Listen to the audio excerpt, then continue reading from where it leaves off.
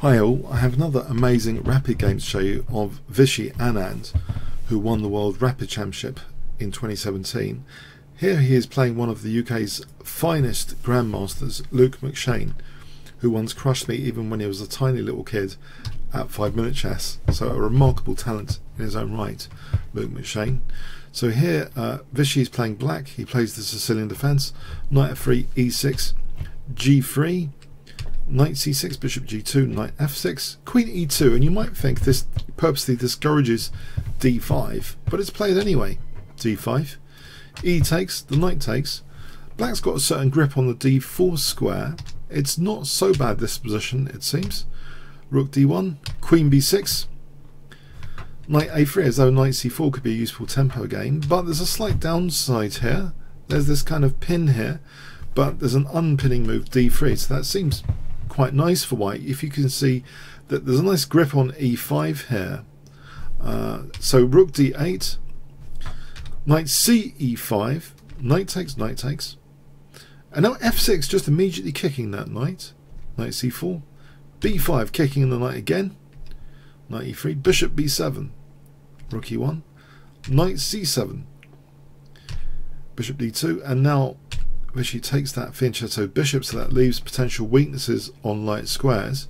e5 strengthening the grip on d4, f4 trying to undermine that grip, bishop d6, f takes, bishop takes, bishop f4, bishop d4 check, king h1, knight d5, c3, and this is a very interesting position. Now guess what Vishy plays in this position. If I give you 5 seconds to pause the video, what would you play here?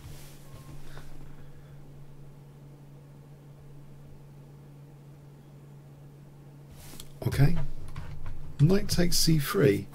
Quite often it's a bad idea to give up 2 pieces for a rook, but here, yeah, it's a couple of pawns. So one of the rooks is going to be taken.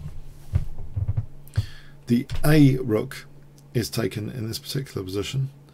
I think on something like rook e7 that looks really dangerous, but there might be something like f5 here with tempo protecting g7.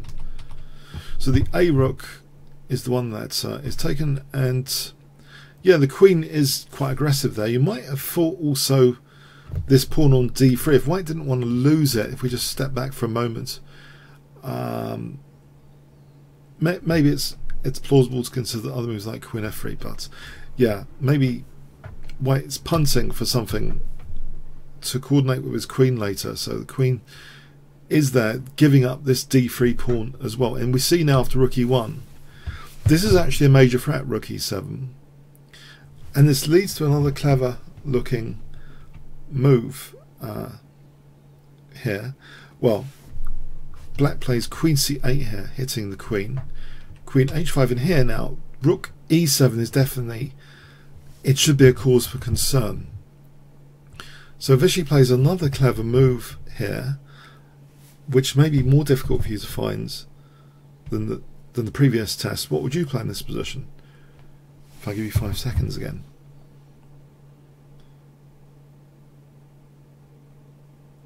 Okay, Vishy plays queen d7. He doesn't need to be 3 pawns up, especially if his king's subject to scrutiny. If he didn't, sorry, he's giving that up the c5 pawn here to defend against rook e7. Now before we venture in that, say a token move just to show the strength of this. This is just going to be dangerous, this position, because for example white could get a perpetual check in these lines where the knight and queen coordinate and the rook's on the 7th. It's just a very dangerous scenario. So by giving up the c5 pawn here, that is actually taken.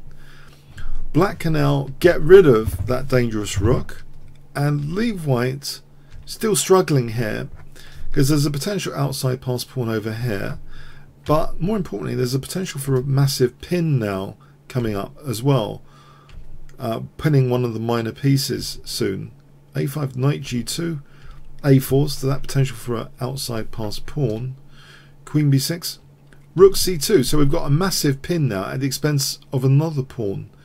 But this pin has both short and long-term downsides, which is one of the most remarkable kind of tactical and positional elements in chess you can get. So is it worth another pawn here?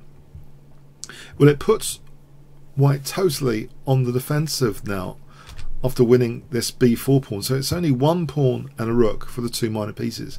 But factoring this gigantic pin, queen d5 threatening to checkmate, so the queen is coming back after the check there, zooming back to g1. So white's really on the defensive now.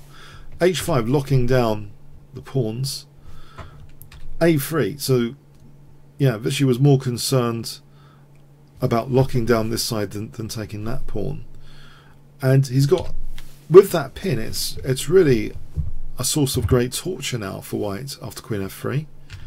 Bishop d6, king h7. White is pinned down, so to speak. I don't know if the expression pinned down came from chess. I've recently researched, by the way, checklist I think comes from chess. From the chess metaphor of checking. So checklists, all chess players should use checklists. But here, white has been pinned down, both in the short term and a medium term, if not long term.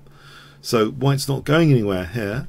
Bishop c5, rook c2, bishop b4, rook f2. Yeah, Vishy is toying with poor Luke McShane, who needs the power of the force or something here. Queen d4, rook d1, queen f4, queen d5, hitting the bishop. Bishop moves back. Rook b1, queen f2, queen e4, queen f4. Now, tricky move, queen e6, which after queen f3, can you see why this was a tricky move, queen e6? And no, although the knight's not pinned here, there's another danger in this position. So if I give you 5 seconds, what will you do here? Will you defend this pawn or do something else? So 5 seconds, find a winning move in this position. There exists a winning move here, a sparkling final little combination. 5 seconds to pause the video.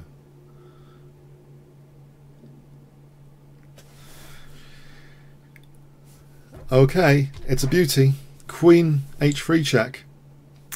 Yep, absolutely forced. Rook h1 check mate. So this h5 wasn't actually just fixing down pawns, it's part of the mating net here in the final position. So yeah, it's a very interesting decision, I thought, knight takes c3. Maybe white didn't play perfectly after that, and that third pawn, it was 3 pawns for the 2 pieces, then it was 2 pawns after stopping the invasion, getting the rook off, and then another pawn given to get a massive pin. Once white was pinned down though, it's like all the chances were with black there. So a fascinating game in some respects, I thought.